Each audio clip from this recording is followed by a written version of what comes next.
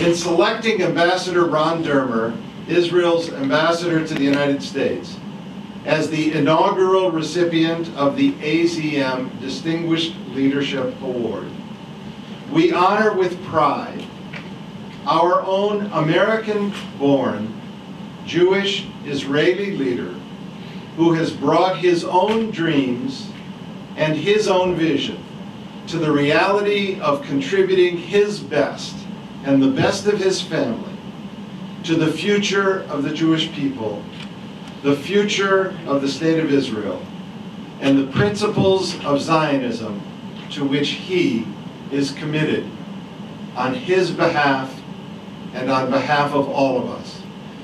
To present our keynote address today, we invite Ambassador Dermer to the podium. And in doing so, we're honored to present to you, Mr. Ambassador, if you'll please come forward.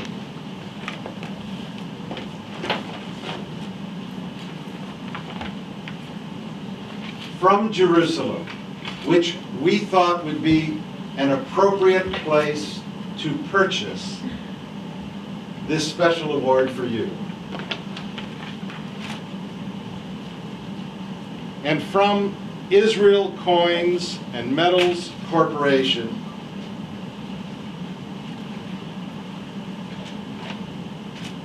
the Holy Land Mint,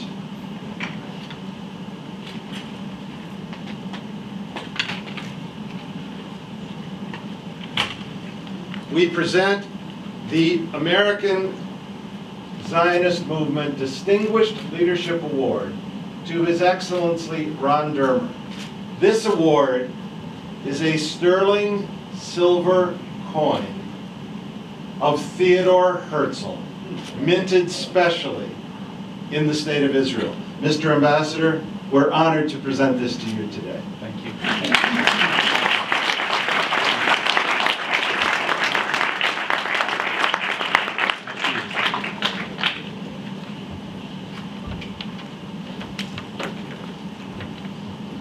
Can everyone hear me? Yeah? I want to thank the American Zionist Movement for this honor. Beautiful coin. I hold this honor in such high regard because I hold the president of this organization in such high regard. Whether he is, can wait with applause one second, it's going to get better. Whether he is standing up for Jewish and Israeli victims of terror and holding the perpetrators of terror to account. Whether he's writing a book about Israel's fundamental right of self-defense, or whether he's championing Zionism in 1,000 different ways. Richard Heidemann is one of the great Zionists in the world today. But as I said last night, for those of you who were there, I'm not even sure he can claim to be the biggest Zionist in his family. There is, of course, Phyllis, who I see in the back of the room, who, as you all know, is the international chairwoman of the March for the Living. And Ilana here, who seems to have distilled the passion of both her parents, Holocaust and Zionism, into one. And Ariana and the other children who are following in the footsteps of their parents. And I've learned that that's usually the most important test of how deep those values go, whether the children actually carry them on. Through their philanthropy and leadership, the Heidemans are a real treasure, and their engagement and commitment to both remembering the Jewish past and securing the Jewish future is something for which we should all be deeply grateful. So please join me in thanking them for their commitment to the Jewish people and the Jewish state. Now, Richard, you picked a good year to host this conference on Zionism, this inaugural award, and I can't think of a year richer in meaning for Zionism. This year we are celebrating 120 years since Herzl convened the first World Zionist Congress. Herzl was certainly not the first Zionist. He was not the first to think or write about a Jewish state. But he was definitely the man with the plan. He recognized that to establish a Jewish state, it was not enough to buy land or settle land. And this, I had a disagreement with one of the speakers before about what Herzl's greatness and his understanding was. He understood it was not enough to buy land or to settle land. The Jews had to have a collective right, a national right, to settle the land. In other words, he understood that the Jews had to have the rights of a sovereign power. They couldn't just turn and lift the Bible and said, this is our right. They had to have the right of a sovereign power. Herzl also understood that the only ones who could grant that right were the great powers of the day. So despite considerable opposition, and sometimes even downright ridicule, Herzl took out his top hat and tails and set about convincing those powers of the benefits of Zionism to them. He met with the German Kaiser, he negotiated with the Ottomans, and he deeply influenced the leaders of Great Britain. Most people don't know that when Herzl proposed the Uganda plan, the man who offered it was none other than Lord Balfour, who was the Prime Minister of Britain at the time. And the man who drafted the charter for the Uganda plan was David Lloyd George, who would be the Prime Minister when his Foreign Minister, Lord Balfour, issued that declaration. So it's obvious that though he died at 44, Herzl's Zionist labors continued to bear fruit long after his death. In fact, they bear fruit today because he did more than merely talk and write. He established an institution like the World Zionist Congress, and he laid the groundwork for what would later become the Jewish Agency, the JNF, the Jewish National Fund, and so many other organizations that have made an indelible contribution to Zionism. This year, in fact this month, as you can see, we also celebrate 100 years since the Balfour Declaration. Now, Balfour did not create Zionism. Balfour did not create a Jewish state. That honor goes to statesmen like Herzl, and Jabotinsky, and Ben-Gurion. It goes to soldiers who gave their lives to create and defend that state. And it goes to the tens of thousands of immigrants who settled the land of Israel over many decades.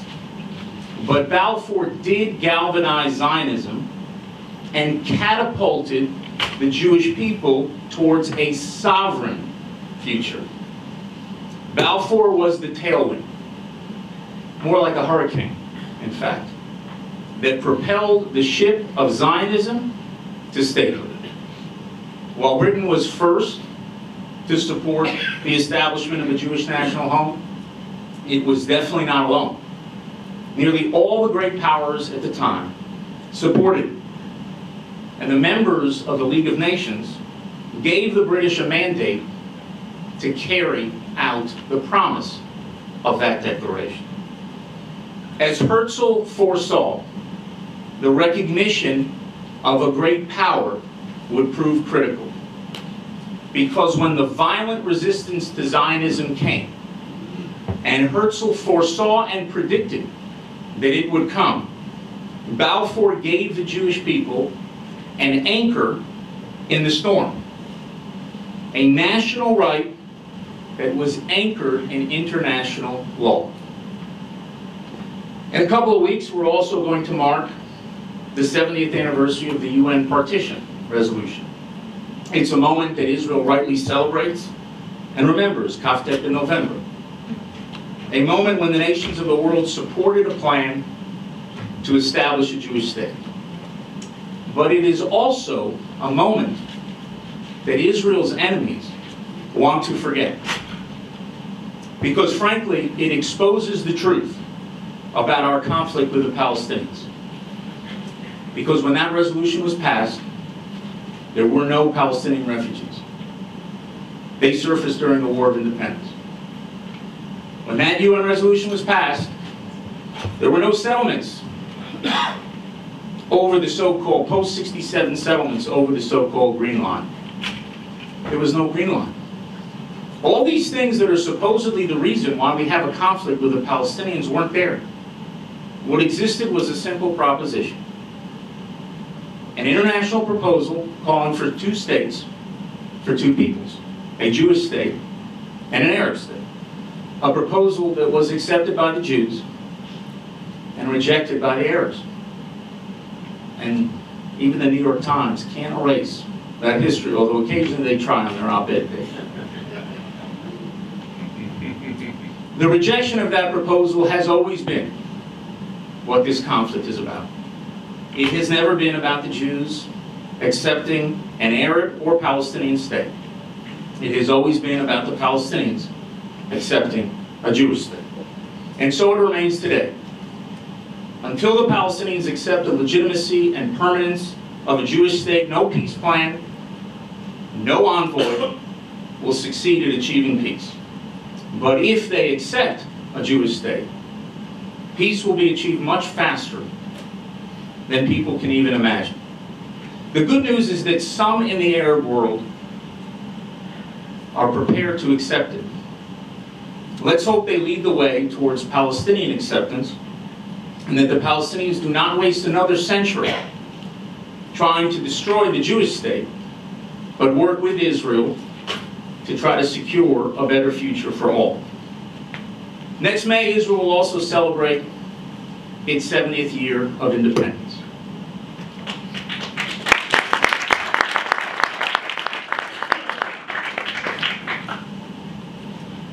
We will remember the faithful decision of Ben-Gurion and courageous decision of Ben-Gurion, who faced massive pressure, including from Secretary of State Marshall. Massive pressure not to declare statehood. And Americans in Israel will rightly recall that it took President Truman all of 11 minutes to recognize Israel. But we should also recall today, as we celebrate Zionism, the arms embargo that was placed on Israel by the American government during our War of Independence. We should recall that Israel fought its War of Independence with Czech rifles. And we fought the Six-Day War with French planes. Not because the Czechs make better rifles or the French make better planes, because America wouldn't sell us those rifles and planes. We should remember that.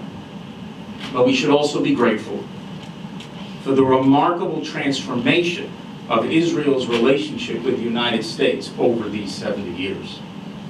What started out in Israel's first 2 decades as a moral commitment of many Americans to the Jewish state evolved into a strategic partnership in the last 2 decades of the Cold War, and is today one of the most important strategic alliances that America has in the world.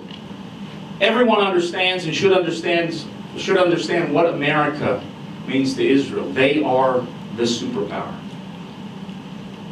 Everyone can appreciate the generous military assistance, the strong economic support and partnership that has been there in critical times to help Israel's economy, and of course the critical diplomatic support that has almost always been provided Israel.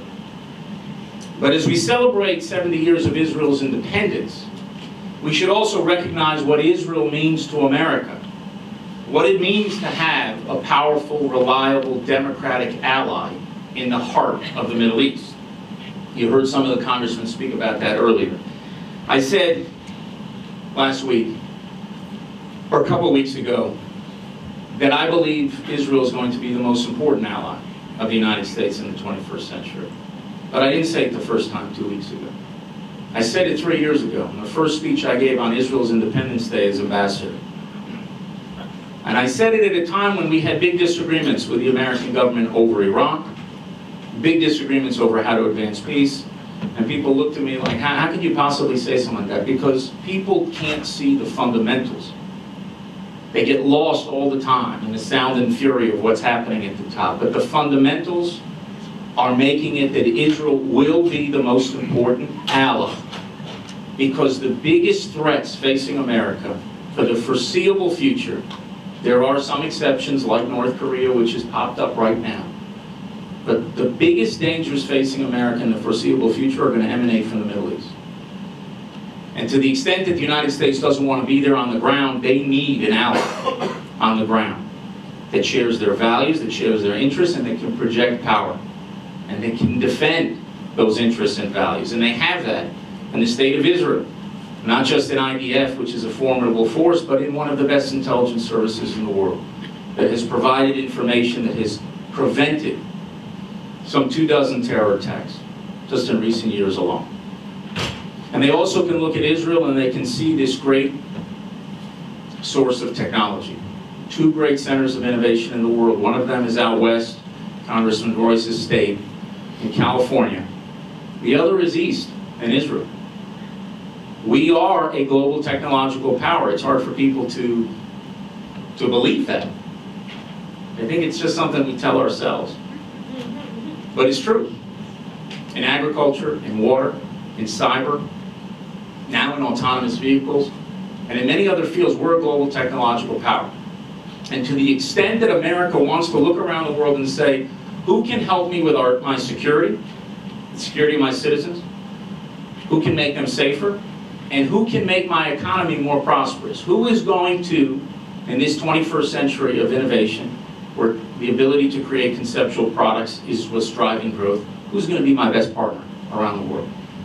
And that best partner is Israel.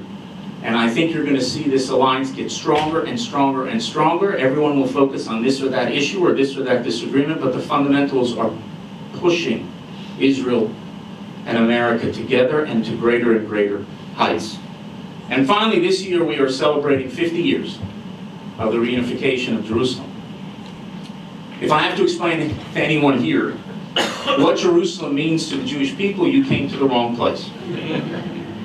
It is the center of our national and religious life, but no less important. It has been the focus of our hopes and dreams for thousands of years. Hopes that we carry with us under our chuppahs, in our houses of mourning, and hopes that our nation carried with it as we faced every evil under the sun, and yet we still declare the Shana Haba'ah Yerushalayim.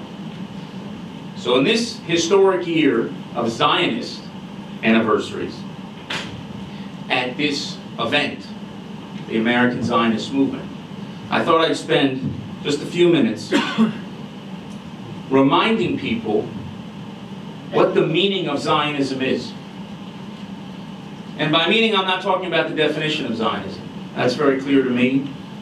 It's the right of the Jewish people to self-determination in the land of Israel. That's what Zionism is to me. I'm talking about what it means to have a Jewish state. I'm talking about the difference between having a Jewish state and a Jewish community. I'm talking about what it means for the Jewish people to be a sovereign people again. That word, what does it mean to be a sovereign people? Does it mean saluting a flag? Singing a national anthem? Minting a coin? Which, by the way, those of you who don't know, that's why we have coins on Hanukkah, which we're going to celebrate next month, because it's a symbol of sovereignty.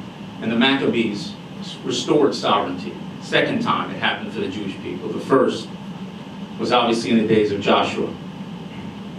Second time, the Maccabees, and that's why we all have that Hanukkah geld, those coins. Well, is that what sovereignty is about? It's certainly part of it, but they are not, Baroness, as Churchill would say, the heart of the matter. That's not what sovereignty is about. The heart of the matter, at least for me, is three things. And I have tried, as ambassador, these last few years, occasionally when I get the chance, to remind people of what sovereignty means. We don't have to focus every day on what's happening in Iran and what's happening with the peace process, to remind people of the blessings of sovereignty for the Jewish people. And there are three blessings that, for me, stand out. The first, I think, is the most obvious. to anyone who's been paying attention about Jewish history, and that is the blessing of a shield and a sword. For centuries, we were a powerless and defenseless people. I mentioned last night, Israel didn't stop the hatred towards the Jewish people. It just gave us the power to fight back. But we did not have that power for centuries. And we had to beg a local policeman or a magistrate to protect us from a pogrom, from a massacre, from a riot. And then we had to beg kings and presidents to come to our aid, to save our community, to bomb the tracks. Today, the Jewish people beg no more. Today, the Jewish people have the ability to defend themselves. And that deserves a round of applause. And we do so, and our soldiers do, with the courage of the Maccabees of old. And that power to defend ourselves is getting stronger. And Israel's military is getting stronger. Our offensive capabilities are getting stronger, thanks, in large part, to the support of the United States. We had our 2 Joint Strike Fighters that landed last year in Israel, and Israel's the first country outside the United States that has 5th generation aircraft, thanks to the support of the United States. And we have also the unbelievable missile defense programs that are joint programs with the United States, the Aero System, David Sling, Iron Dome, and all those programs. And we are grateful, yes, Israel is grateful, that last year President Obama signed a new 10-year MOU with Israel to provide military assistance for Israel for the next decade. That's the first blessing, the shield and the sword. The shield's getting bigger, the sword is sharper. The second blessing, which should be obvious, but sometimes isn't, is the blessing of Israel as a refuge. Because the question that preoccupied Jews for most of our history in exile was that question, where are we going to go? Well, where are we going to go when inevitably the blank hits the fan? Where are we going to go when we're uprooted just like all those other communities and all those places around the world were uprooted? Where are we going to go? And today you see the rising tide of anti-Semitism around the world, and people have a lot of questions about it. One question they don't have is, where are Jews going to go? And the reason why they don't have that question is because Israel is an answer. It may not be the answer, and every government should do everything it can to protect its Jewish community and its Jewish citizens. But Israel is an answer. And it has been an answer for Jewish communities around the world. First, those Jews who came from the killing fields of Europe. Those Jews who were forced to flee Middle East and North Africa in the wake of Israel's creation. There were the Jews who were airlifted from Ethiopia to freedom in Israel. And there was, of course, almost 1 million Jews who came from the former Soviet Union when the Iron Curtain fell. We have been that refuge, and there, in my mind, is no more important law in the state of Israel than the law of return. It is the defining law. It is the raison d'etre of Israel, to be the homeland for every single Jew around the world, and that will never, ever change. Then there is the least obvious blessing, but it's the one that's most important for me to say here,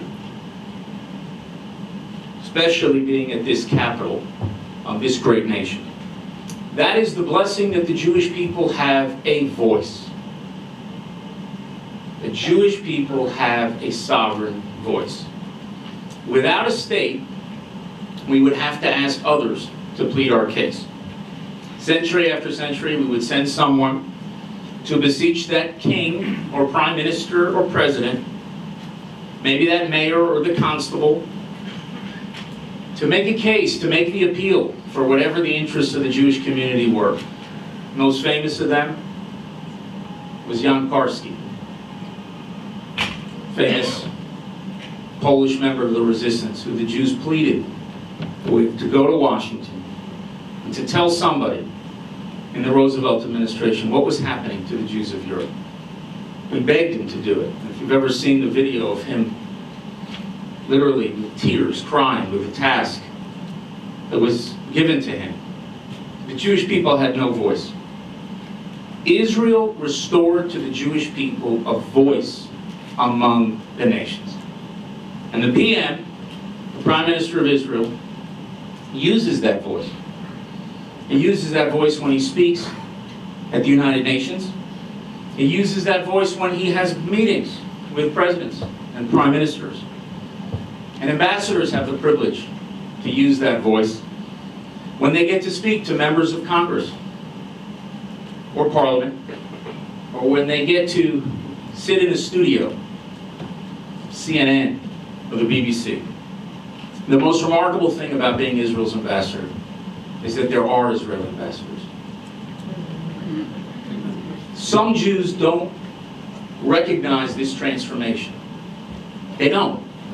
At least once a week, someone will come to me and will say to me, "You'll appreciate this, Congressman," but someone will say to me, "You know, I know a guy who knows the senator.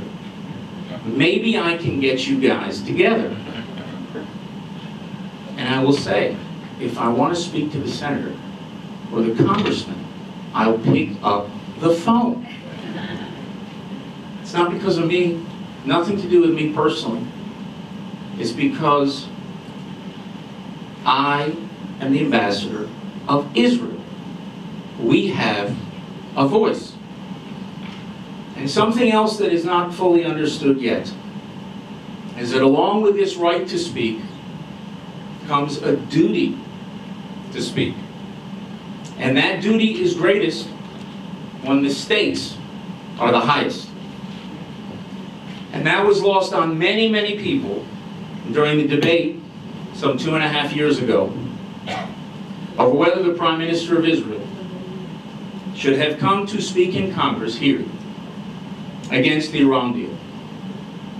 Many saw the Prime Minister's speech and my actions through a partisan lens. You heard today the importance of bipartisanship. I couldn't agree more. It's critical for Israel because you can't fly a plane with one wing. You should always have strong bipartisan support.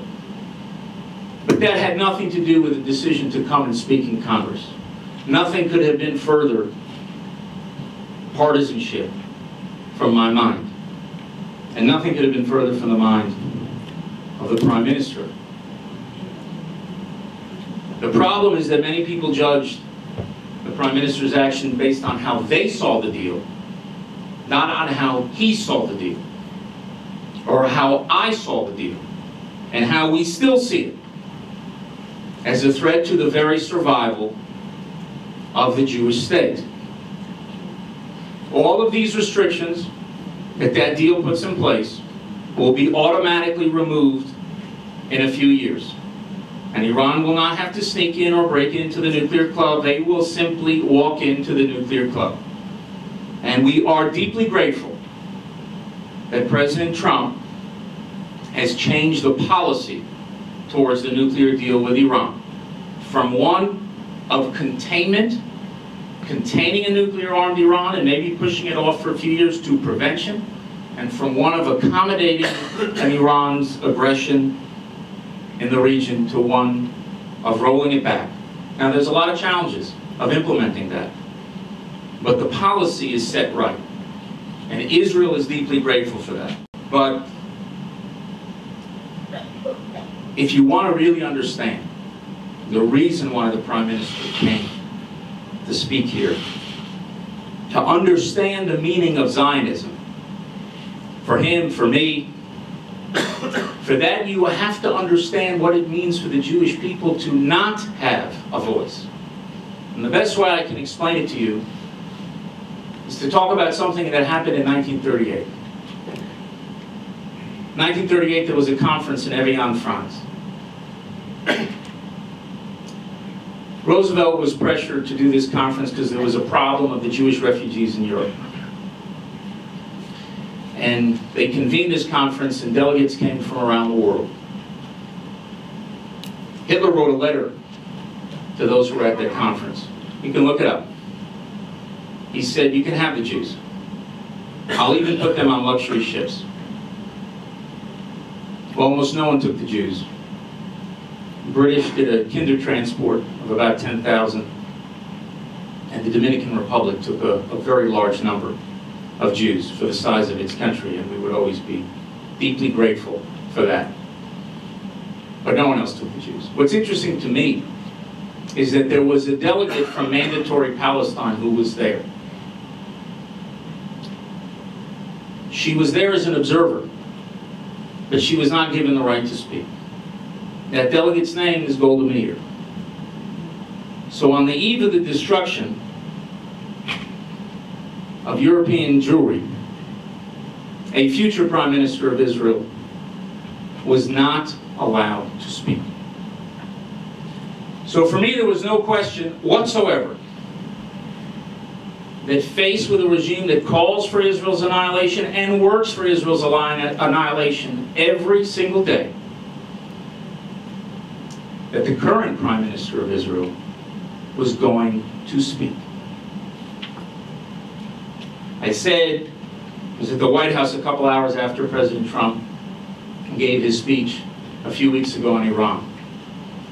And I said, because of that policy being so important for Israel's future, I said it was my second best day as Israel's ambassador to the United States. So of course the question comes, what was your best day?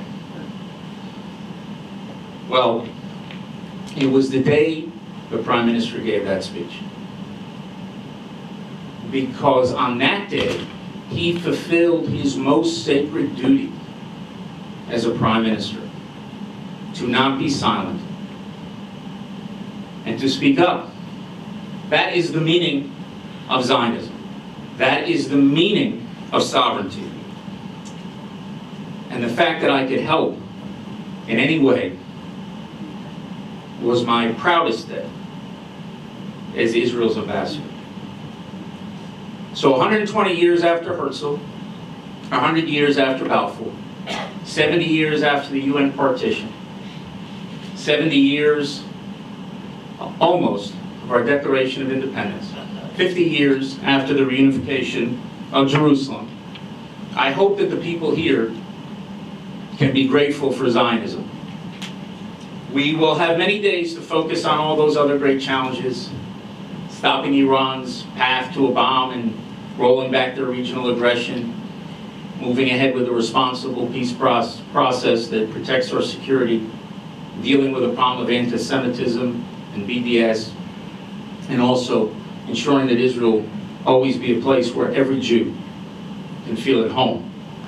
But every few decades, maybe once a century, we should stop and smell the roses and be grateful for the miracle of Zionism and the miracle of Israel. And we should remember that our grandparents and their grandparents and their grandparents, going back 100 generations, would have given anything to trade their problems with ours. 100 generations of Jews dreamed about the possibility of living at a time when there would be a sovereign Jewish state. 3 generations, represented here, I see, have had the privilege of living that dream. And with that privilege comes a great responsibility, and that's to secure that dream for future generations. And under Richard's leadership, I have no doubt that the American Zionist movement takes that responsibility very, very seriously. And I have no doubt that you will all do everything you can to help secure the Jewish future. Thank you.